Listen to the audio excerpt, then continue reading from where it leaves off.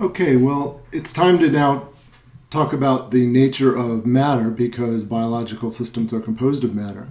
And so for that we need to understand some basic chemistry in order to understand how atoms combine into molecules and molecules combine into macromolecules in biological systems. So let's start out with a basic introduction to chemistry.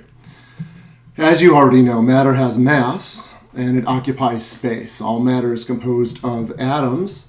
And of course, those atoms have subatomic, have particles in them called electrons, protons, and neutrons that we'll talk about in a minute.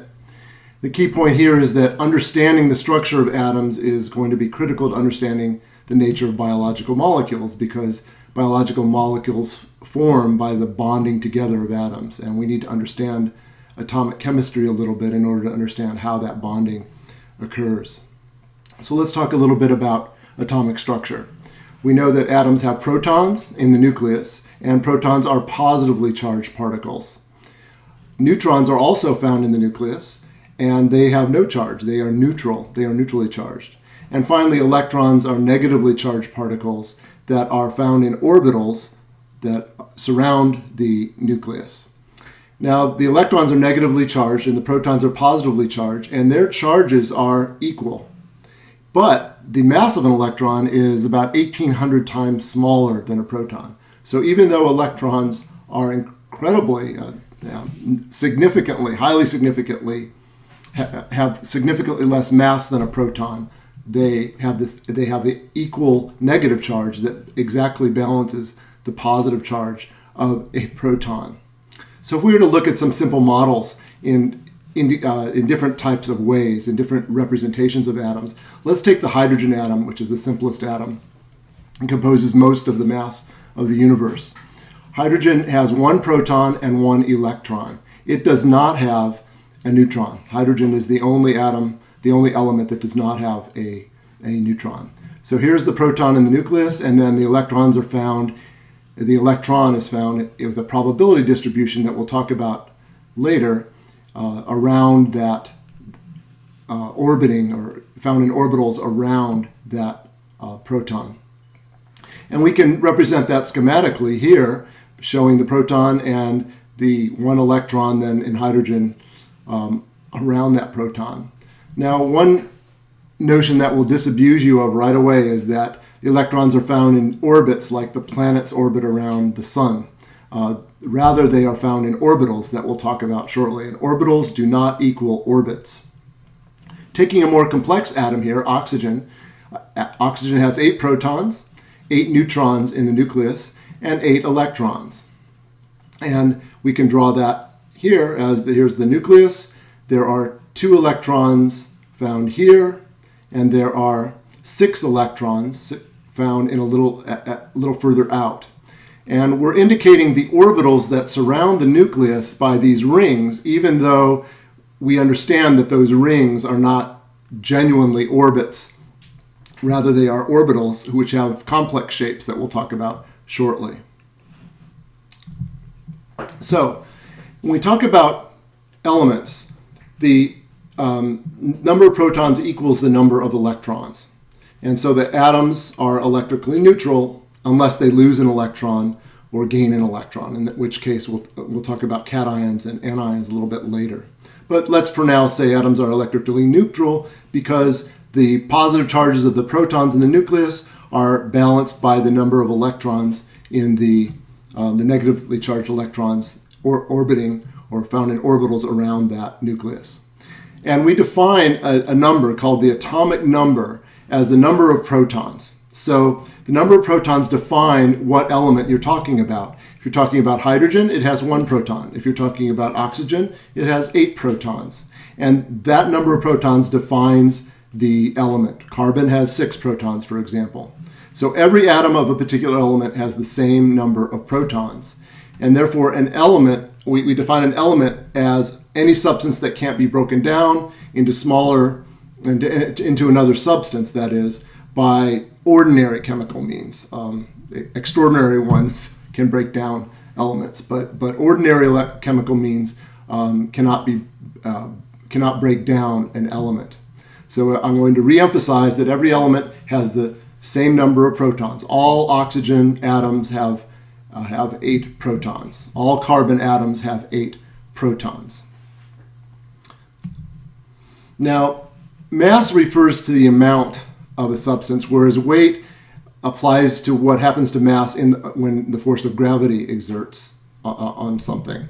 So the mass of a hydrogen atom on the moon would be the same as the mass of a hydrogen atom on Earth. But it would have a different weight because the gravitational force on the moon is a lot less than that on Earth. So we don't usually talk about weight so much as we talk about mass, because that's a constant and will be found under any conditions in the universe. And if we talk about the atomic mass of an element, we're talking about the sum of the protons and the neutrons. So the sum of the protons and neutrons, their mass would be the atomic mass of a particular element.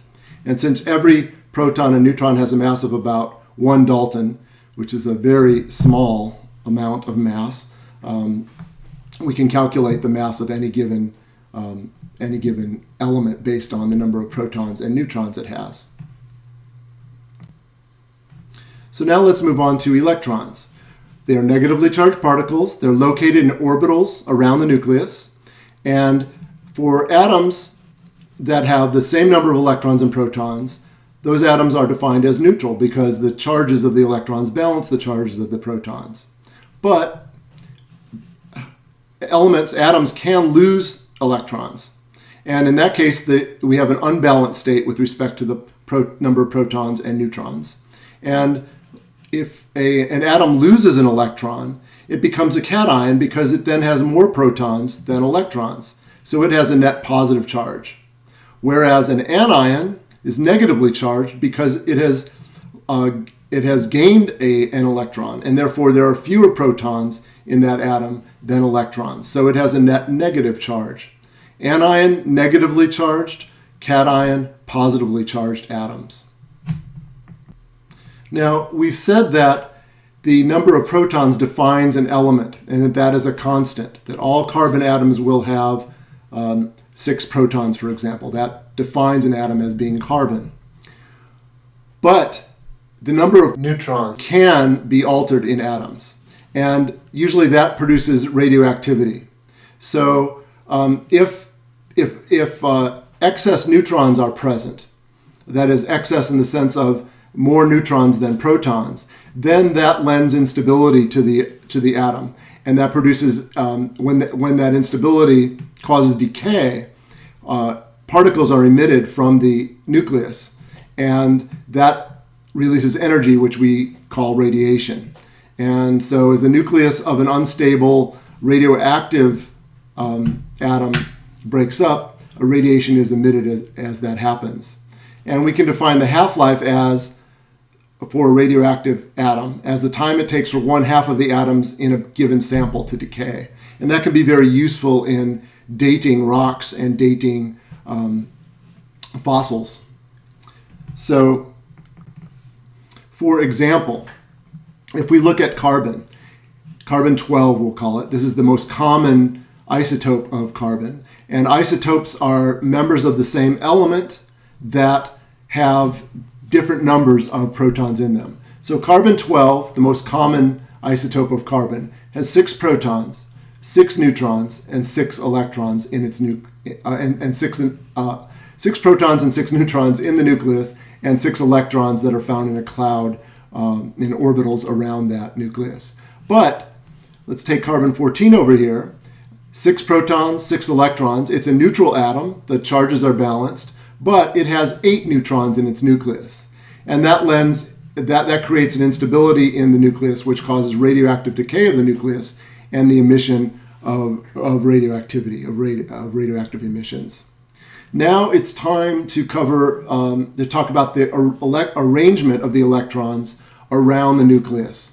And that is essential because the arrangement of electrons around the nucleus defines the chemical behavior of an atom. It will define how that atom can bond with other atoms in forming molecules. So let's look at the simple model of the atom that is the Bohr atom, the Bohr model rather, I should say.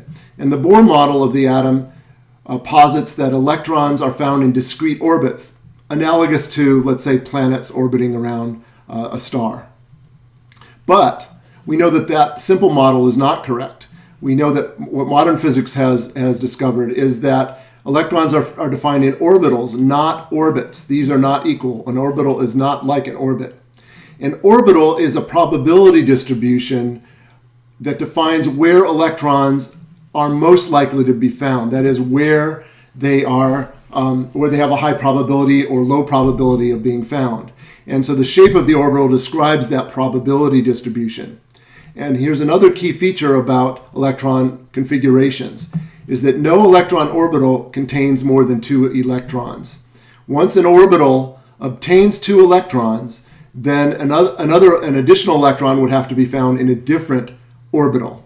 So here is the Bohr model of the atom with the electrons found in discrete orbits around the nucleus, much like planets orbiting a star. But we know that the Bohr model is not accurate. Modern physics tells us that electrons are found in orbitals with varying shapes, and these orbitals describe probability distributions where electrons might be found around the nucleus.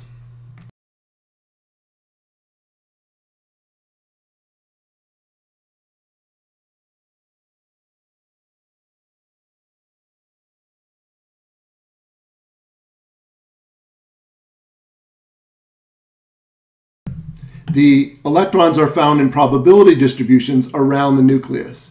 So if we say that the nucleus is this little black dot here, we can describe different types of orbitals that have different shapes. And we'll talk about what these 1s orbitals are, 2s orbitals, and p orbitals are shortly. But for example, a 1s orbital, if you were to sample where an electron was, an electron in a 1s orbital around the nucleus, you would find a distribution, a probability distribution like this. There's a high probability that the electron would be found here, lower out here, and pretty low right next to the nucleus as well. So imagine this as a sphere around the nucleus that is the shape of a sphere where there's a probability of finding the electron in that particular sphere.